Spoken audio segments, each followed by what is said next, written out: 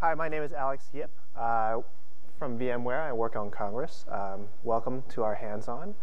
Today I'm going to go through a few slides just to make sure that everyone's up to speed on kind of what Congress is, what it looks like inside, and what you can do with it. And then we'll move on from there to a hands-on that we have set up for you guys today.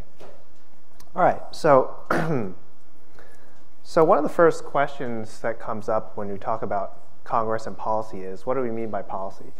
The word's kind of generic, so it's better to just go through and describe what it is that we do mean. So for us, Congress means an individual's thoughts and ideas about how their data center is supposed to behave.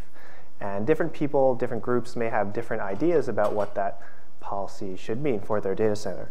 So for example, the security team might say, I want to make sure that all VMs that are accessible by the internet have port 80 blocked. I don't want to allow any access or connections through port 80 because of whatever, maybe they have SSL policies in place. The administrators may have a different policy. For example, they might say, OK, I only want prod users to be able to own prod jobs so that we don't have any mistakes about what's running as prod or what's running as dev in case someone wants to delete a job. Business ops might have something else. They might say, oh, OK, I want to make sure that all the idle machines are shut down, or that or that machines are not really idling much because that's a waste of money and waste of energy. Similarly, legal teams might have completely different types of policies, like all German data must reside within the boundaries of Germany itself. And so the idea behind Congress is to take all of these policies and put them in one place, and then use those policies to impose the individual's desires and thoughts about policy onto the OpenStack data center itself. So what does Congress do? It takes that policy and it actually is able to do several things. These are three things that I'm going to talk about today. First is monitoring. So monitoring means looking at the state of the data center and comparing it to the policies and making sure that all the policies are followed by the data center. The second is proactive enforcement, in which the Congress system is actually preventing violations from happening, and it can do that by acting as a gatekeeper to change requests to the data center. And finally, reactive enforcement. And this is a case in which Congress is actually making changes itself. Whenever it sees a violation, it should, in reactive cases, it will know via people writing policy how to fix those violations and to reverse those violations on its own. So before I go, and I'm going to talk about these in more detail with more examples, but first I want to give an overview of the architecture of Congress. What does it look like inside?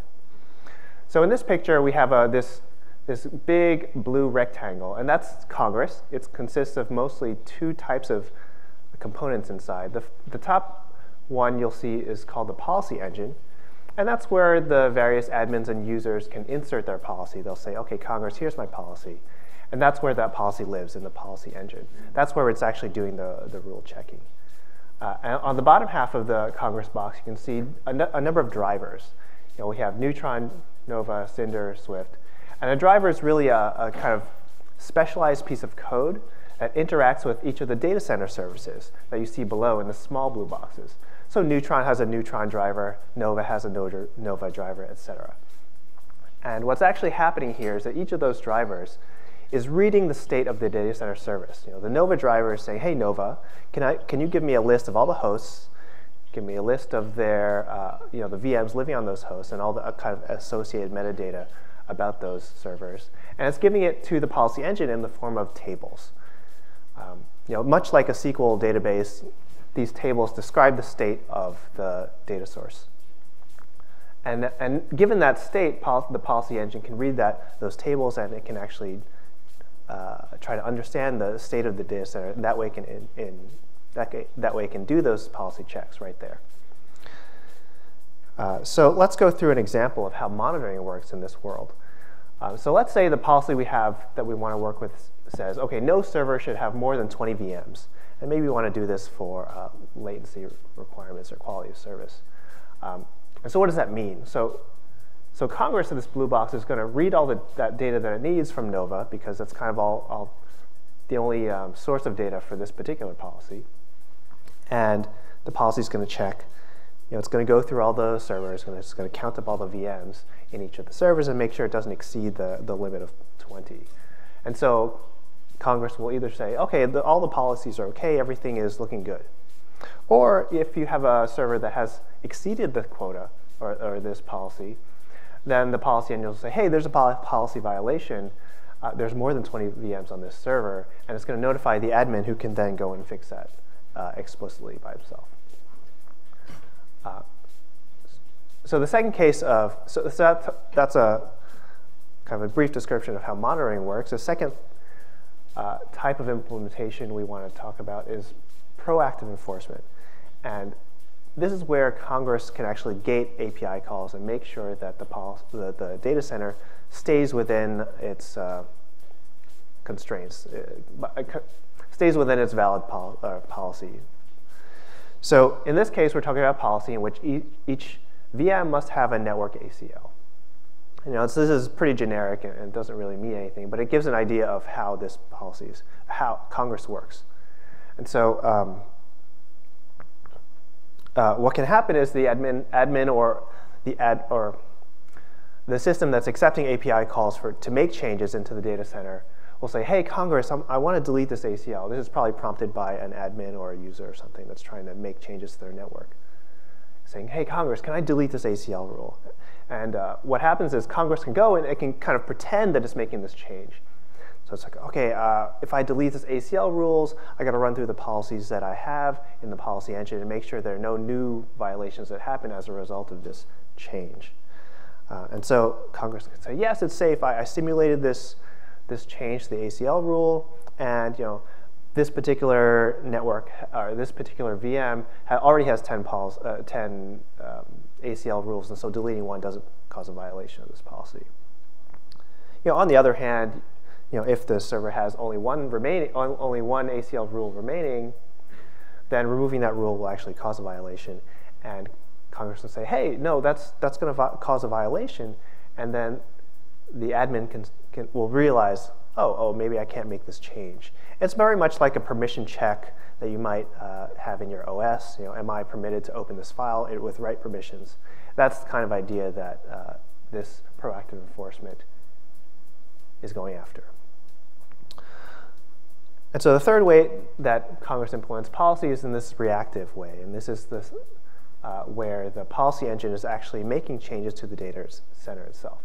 So if we revisit this policy that we mentioned just before, each VM must have a network ACL. Well, you can see in this picture in the center on the right-hand side, we have a bunch of servers and there's ACLs attached to them. Now, what happens if someone goes and adds a new VM? Well, if it doesn't have an ACL, that causes a violation. And this is something that Congress can detect soon after that the VMs are added. And then if we have a reactive enforcement policy, Congress can actually say, hey, I'm going to add these ACL rules to this VM because of that violation. Now we can go and fix it. So that's kind of the three main ways that Congress can implement the policies that it has in its policy engine. And at this point, you might be wondering, okay, now how do I write policy in Congress? And at a high level, you can write policy in a language called Datalog. And kind of the overall idea here is that there are tables, like I described, that were coming from the data sources. Policy rules, or Datalog rules, take those inputs in the form tables to produce new tables. And you can kind of do this over and over until you get to, there's a special table called the error table or warning table you may have heard before. And if we populate the error or warning table given these rules, then that's essentially telling Congress that there is a violation.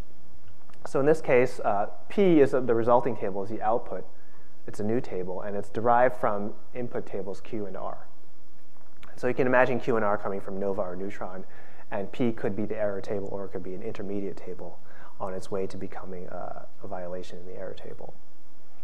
And so to make this more concrete, we're going to go through this policy where each VM needs to be connected to, that is connected to the internet, needs to have a security group or be in a security group.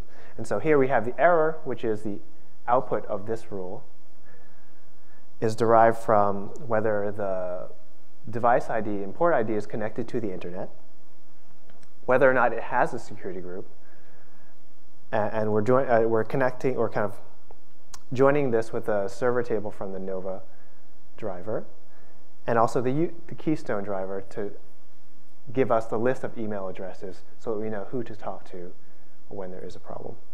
And there's also this other intermediate table has security group, which we use in the above rule, just to illustrate the example of creating intermediate tables along the way to producing these violation tables.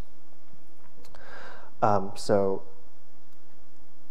the rest of this hands-on, we're going to be focusing on one particular policy, which is that no virtual machine may be connected to the internet and also allow ingress traffic on TCP port 80.